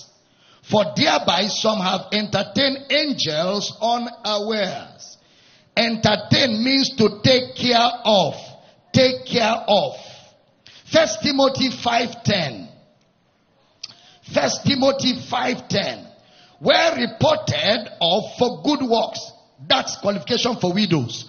If she have brought up children, if she have lodged strangers, if she have washed the saints' feet, if she have relieved the afflicted, if she have diligently followed every good work. That's the qualification for a widow to be supported. Okay, I have to bring that so that you see it in the Bible. What about the poor? Okay, so have we seen pastors, men of God? Have we seen them in the support? Have we seen strangers? Have we seen widows? Have we seen fatherless? Okay. So the same thing that they were to use the tithe for has been brought to the New Testament. We're teaching. What about the poor? Those who can't afford food. They can't afford anything. Galatians 2:10. Only the wool that we should remember the poor. The same which I also was forward to do. Paul said, even me, I was willing to support the poor. Ephesians 4:28. Let him that stole, Ephesians, let him that stole steal no more. But rather, let him labor, working with his hand, the thing which is good, that he might have to give to him that needed. So, if you are a thief, and now you are hearing my message, stop stealing. Get a legitimate job. Why must you get a job? To have, to give. See that? Generosity is the hallmark of Christianity. To have, to give to him that is in need. Not to give to get. To give to meet his need. It's very clear. This is even for those that used to steal. You're laughing. Didn't he say let him that stole? This is for thieves. He said if you are a thief, stop. But don't be idle. Get a job. And as you get money, take a portion and give to him that is in need. The scriptures are clear. These are apostolic, very plain instructions for the body of Christ. If I'm teaching good, shout a powerful amen. Okay, now, so it was a practice in the early church. In Acts chapter 2, it happened. In Acts chapter 4, it became a teaching in the epistles. Their practice became our teaching. Under the law, the tithe was paid yearly because of harvest. But thank God today, we feast weekly. We meet Wednesdays, we meet Sundays, and many times we meet every day. Is it not true? We meet every day. That means every day we meet, you should have an offering to give. You should have a set apart money to honor God. As increase is coming to you. It's clear. Okay. 1 Corinthians 16:1. Please pay attention. Now concerning the collection for the saints, as I have given order to the churches of Galatia, even so do ye. Order. Somebody say order. Now what about the frequency? Upon the next verse, verse 2. Upon the first day of the week. So this is weekly because that's how they used to meet. Our own today is every day or twice a week. Put it up. Upon the first day of the week, let every one of you, how many of you? Every one of you, lay by him in store as had prospered him, that there be no gatherings when I come. Let every one of you take a portion. Does that look like tithe? No. It's not tithe, but it looks like. Because he should take a portion. That is, as money comes, you decide a percentage. You set apart. Not inspirational giving. Where I'm teaching, say, the message is so heavy. Papa, I want to... that one is there. This one is planned. In fact, let me tell you something. As a child of God that really want to grow in the knowledge of Christ, open a savings account. And in that account, it is set apart money to honor God that goes to that account. From that account, you give to the work of God. From that account, you give to the poor. From that account, you give to the fatherless. From that account, you give to the widow within the house. You must have an account so that when money comes, you just remove it and put there. You know that that one is a no-go area. That money is hallowed unto God. Is set apart. You should. You should have an account for that. You should have an account for that. I have an account for that. I have an account for that. And I've maintained that account for years. An account where there's nothing that comes to me that I eat all. There's none. Every time I have an increase, a portion of it goes to that account. It is from that account I support all the people I support, the people I reach out to, the people I assist, the people I give to and honor God in their lives. It's from that account. And as a believer, you need it. You've never heard me say, but because I'm teaching on this subject, I've got to share with you. So I can provoke you to good works. So it's apostolic instruction. It's not if you like. It's not if you like. You are born of the Spirit. So, in fact, you know what the Amplified, look at Amplified. 1 Corinthians 16, 1 and 2. See the way the Amplified puts it. 1 Corinthians 16, 1 and 2, Amplified version. Now, concerning the money contributed for the relief of the saints, God's people, you are to do the same as I directed the churches of Galatia to do. Next verse. On the first day of each week, let each of one personally put aside something and save it up as he has prospered, in proportion to what he is giving. Your giving must be proportionate with your income. You can't just casually take something and drop. Mm-mm. Mm-mm. And as your income increases, your givings must increase. That's responsible Christianity. As it increases, your giving increases. And your giving ought to be intentional. I'm going for service. I prayerfully package my offering before I get there. You know what I say offering, you start turning around.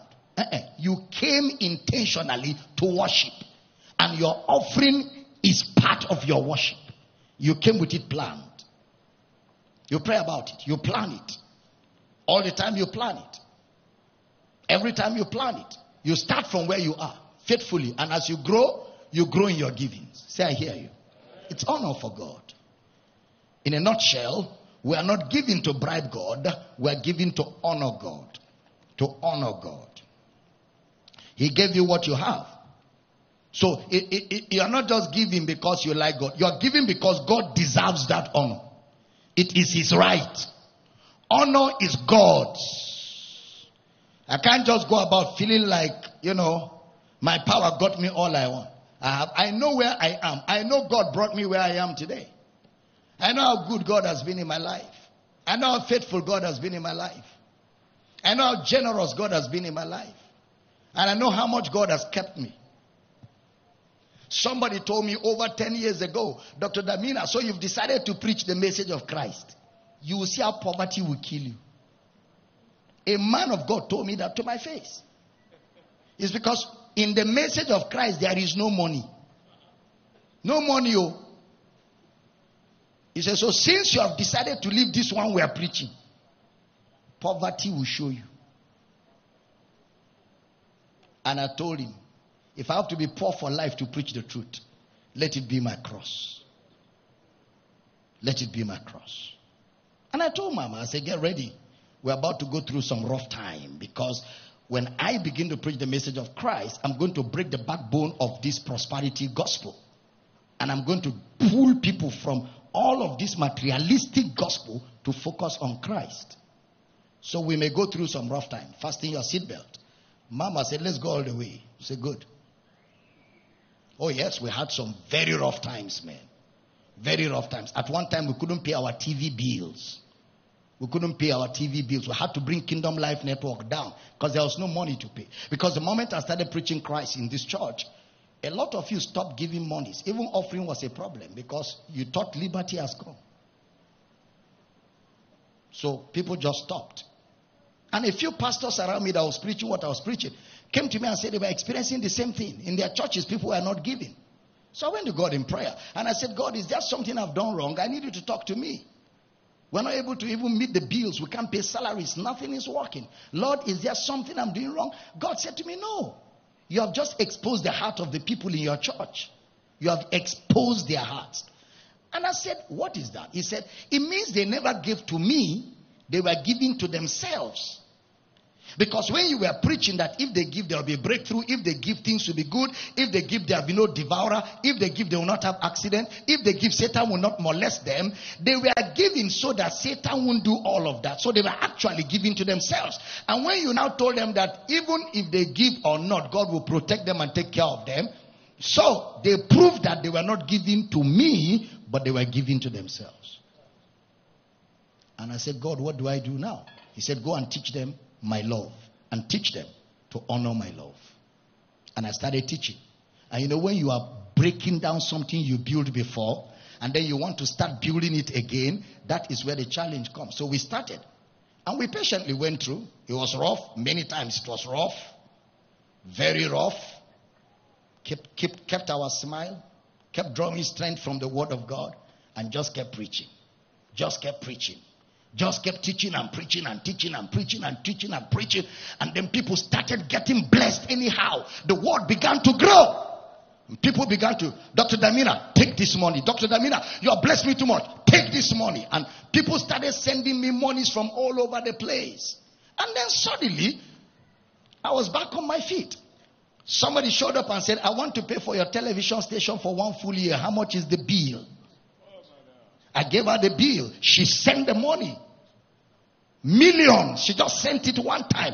She said, I was in church for years and I didn't know Christ. I met you for a few months, just following your teaching. I've known Christ. What am I keeping money for? Boom, she sent. People started sending monies. Now we are on 11 hours of radio every day since last year, July. Every day, 11 hours on radio. Go and try 1 minute on radio.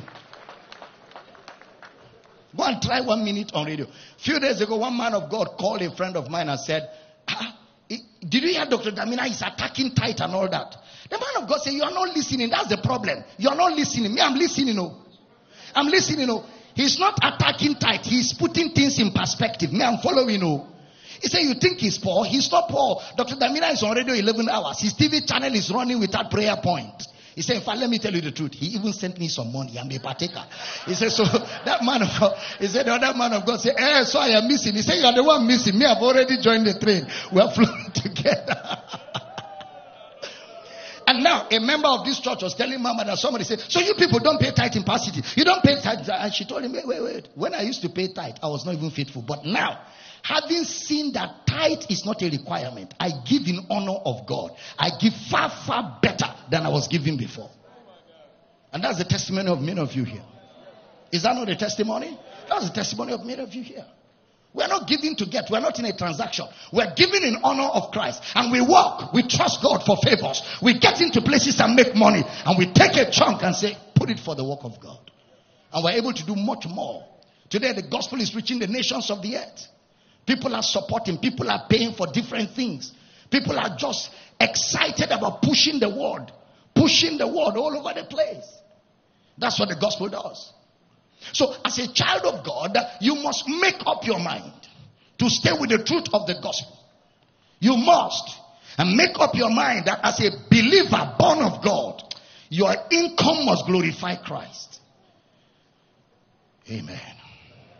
I said amen. You honor him by giving to the ministers of the gospel. You honor him by giving to the fatherless, the widow, the stranger. You honor God by reaching out. And of course, in giving to the poor, listen, the poor here is not lazy people. It's not lazy people. Somebody that is not doing anything is just lazy, just going around. Give me. No. Bible says such people should be rebuked. Don't give to them. The poor here is people you see that are making efforts. They are doing something, but still their efforts are not adding up. Those are the kind of people you aid, you support. Not somebody who's just lazing around. After the Bible says you should take care of the weak. Are you weak? You are not weak. Go and get a job. Go and do something. Because there's dignity in labor. God does not support laziness. Did you hear what I said? Let's face the facts. We all don't have the equal privileges. Some people are not really lazy. Some people it's just the opportunities available to them. And we don't all have equal opportunities. Some of us came from families that had inheritance, that had wealth. And some of us came from nothing. We didn't all have the same opportunities. Even some of you where you are now, you can hardly spot an opportunity. But there's still somebody in this church that has a number of opportunities and a window of them to play around with. So all of us don't have equal chances. That is why those of us that are more blessed ought to assist those that are still struggling. Did you understand what I'm saying? Because the world has an unequal distribution of wealth. It's unequal because of the fall of man. Unequal. Some countries have more privileges than others. Some countries do. That's why sometimes when opportunities open abroad, you see Nigerians flying out. Because there are more opportunities in some places than other places. So all of us are not equal in opportunities. That's why those of us that are more favored should be able to help those that are struggling but haven't had the opportunity to break even. That's the way God designed it. Am I communicating at all? Yeah, that's the way it should be in the church. That's the way it should be in the house of God. Praise God. I say praise God. I say praise God. So you take a portion. So things to note as a roundup. Are you blessed? That all of your income does not belong to you. A portion every time you have increase belongs to God. That your income came from God. So you choose what portion to honor God with. You choose a portion. The New Testament didn't give us percentage. You determine that. You choose a portion.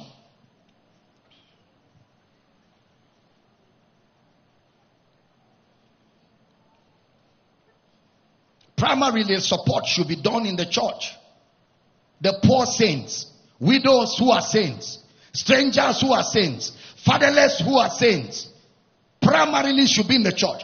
Do good unto all men, especially they. That word especially doesn't mean first of all. Especially means do good to all men, particularly or specifically. The all men are those of the household of faith.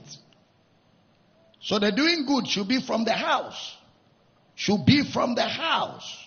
What you have done to this, my brethren. Collection for the saints. So we are talking about poor saints, poor widows who are saints, fatherless who are saints, ministers who dedicate their time to teach who are also saints. Paul is saying, don't give it, spontaneous. Give it intentional. Give it as planned. So can the new creation tithe? Yes. Yes.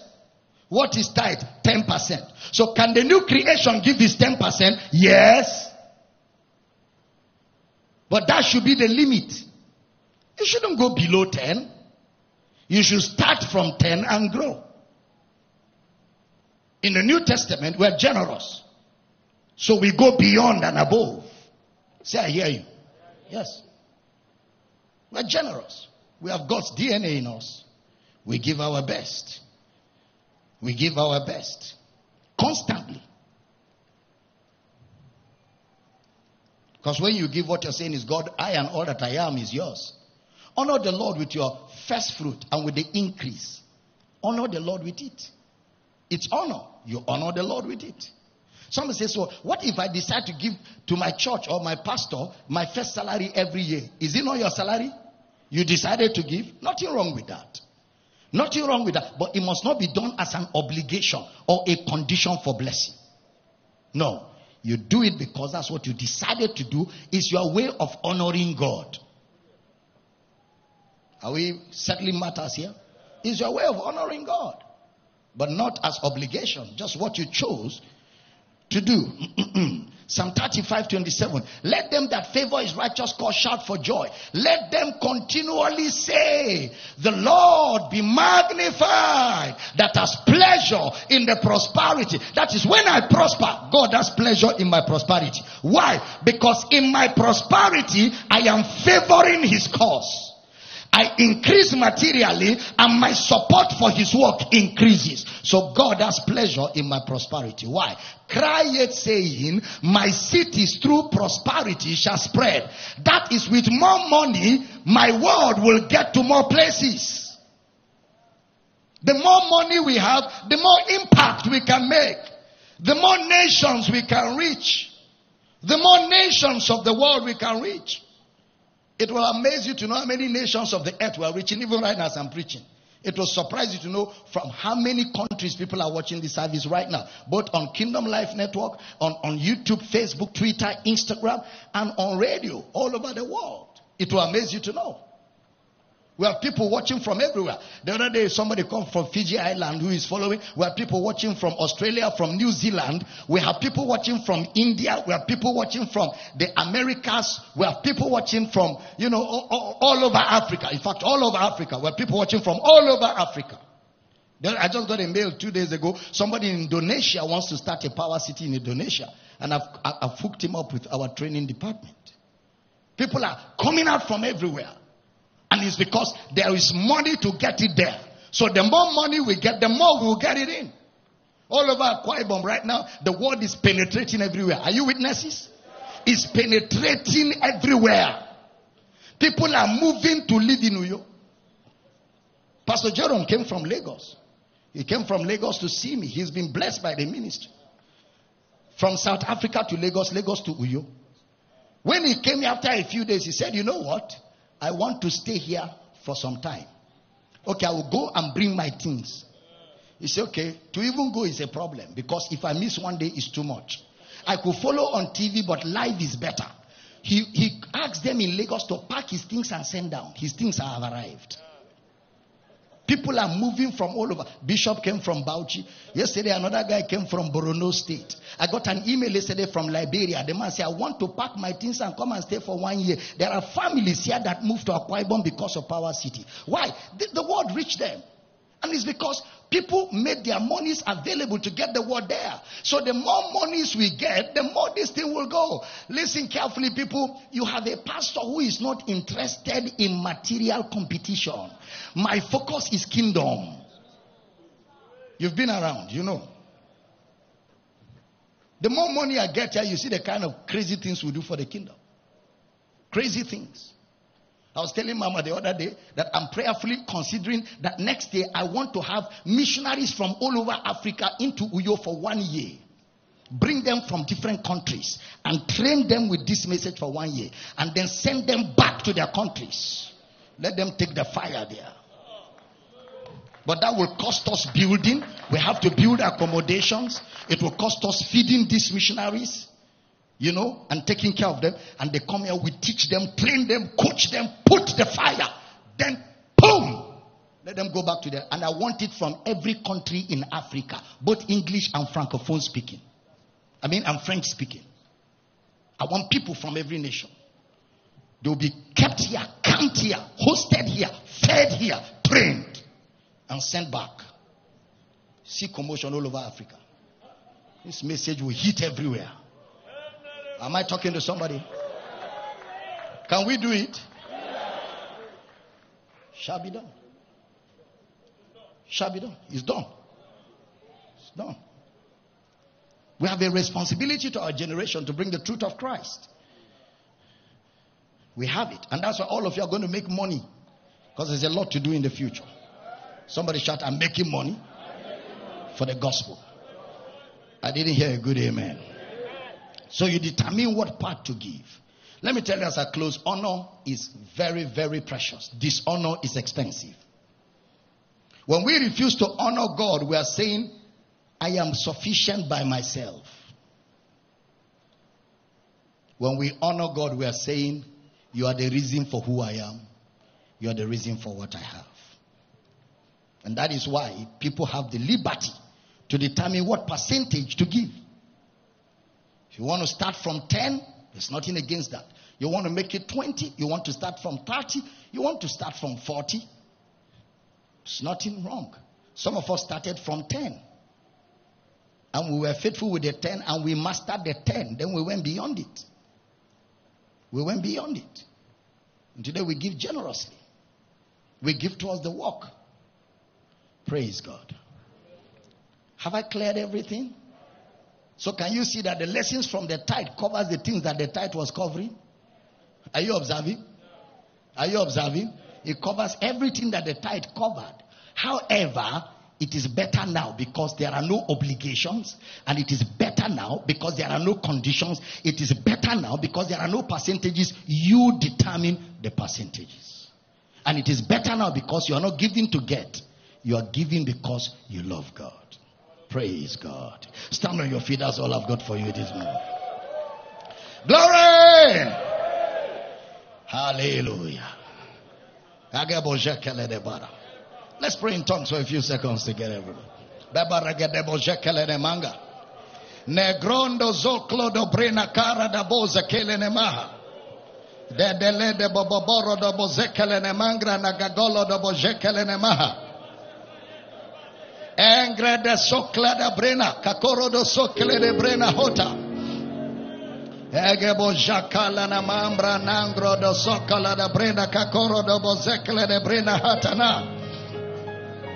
Oh, Jacoro do Bozekle de Brena, Cocoro do Bozekle de Brena, Cano do Boro do Bozeki Alanama.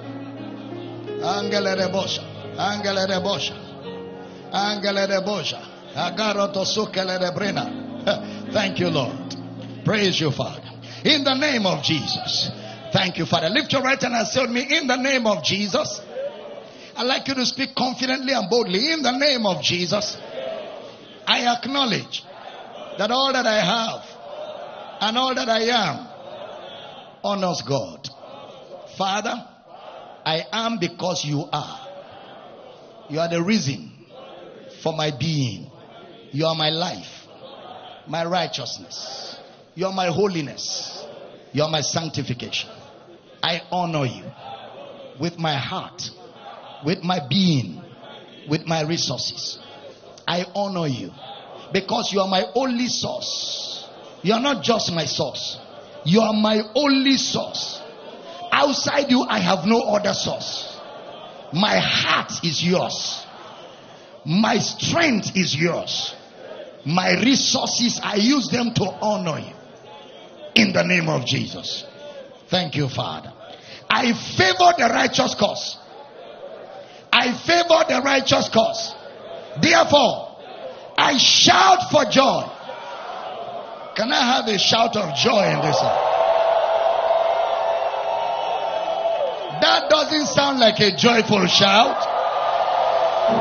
Glory! Glory! Let them shout for joy. Somebody shout, the Lord is magnified in the prosperity of his servants. Say, God is magnified in my prosperity. Say, I prosper. I prosper. And in my prosperity, I magnify God. Say, in my prosperity, I support the gospel. In my prosperity, I help the poor, the widow, the fatherless, the stranger. In my prosperity, I honor God. I thought I would hear powerful amen. Let them continually say, the Lord be magnified, that has pleasure in the prosperity of his servants.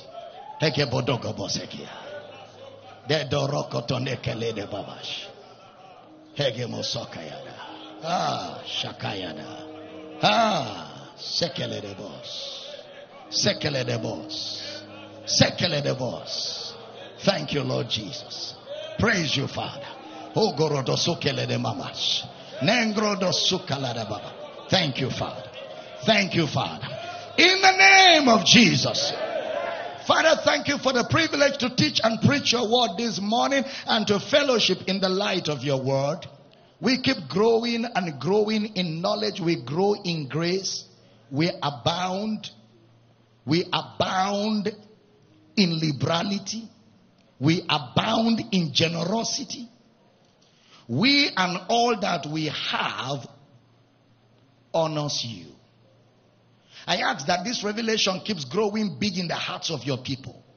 I decree that every hold that contradicts their identity is broken. Generosity is our nature. Therefore, Father, we decree that as we continue to walk towards ensuring that the gospel continues to advance, we increase on every side. In the name of Jesus. We rebuke sickness, disease, oppression, Satan.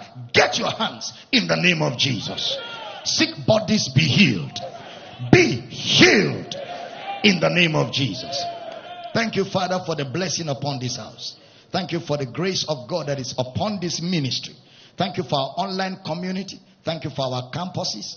And thank you for everyone that is a part of this ministry. Together, we see this gospel blanketing the entire Blue Marble planet. And we give you praise for answered prayer. In Jesus' precious name. And every believer says a powerful amen. Grab a good offering. Let's honor Christ. Let's give in honor of the labor of God's word. We give in honor of the labor of God's word. And now we give with understanding. We give intentionally. When we ask you to give now, you know exactly what we're giving for. So you give knowingly and intentionally and deliberately. It's not collection. This is revelational giving in honor of Christ. Praise the Lord. online, the banking details are scrolling. On television, the banking details are scrolling. And for the radio audience, I'm sure by now you're acquainted with the banking details.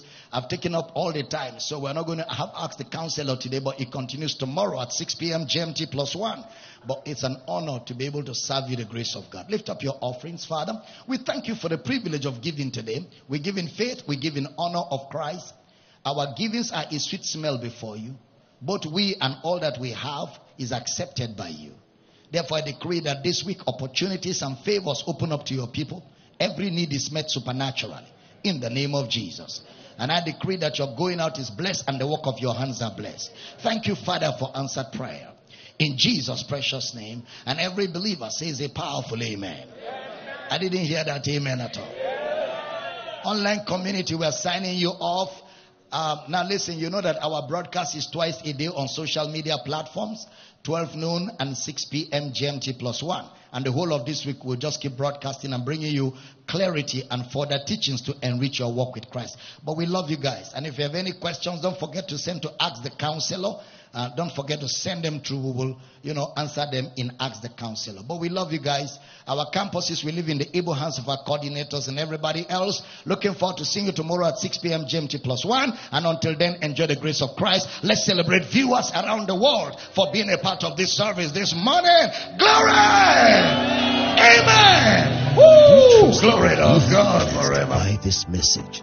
For these, other messages, and books by Dr. Abel Damina, please call +234 806 800 9939 or email powercityoffice@gmail.com.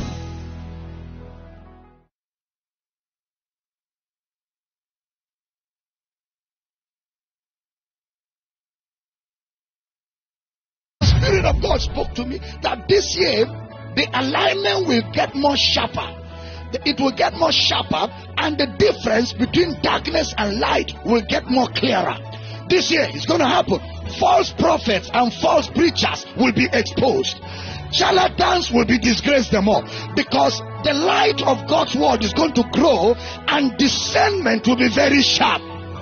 Deception will increase for those that will be deceived. Those that will be deceived to silliness.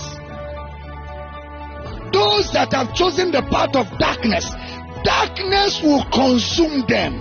That is, they'll be so full of darkness that they will not find their way. And those that have chosen the path of light will walk in greater illumination. There will be so much light. So there will be such clarity between darkness and light. It's not going to be like it is now, where we don't know which is which, because all of us look alike, all of us sound alike. False prophets are using Jesus, we too are using Jesus. Charlatans are using tongues, we too we are using tongues. No. There will be a sharp divide. Kabatona.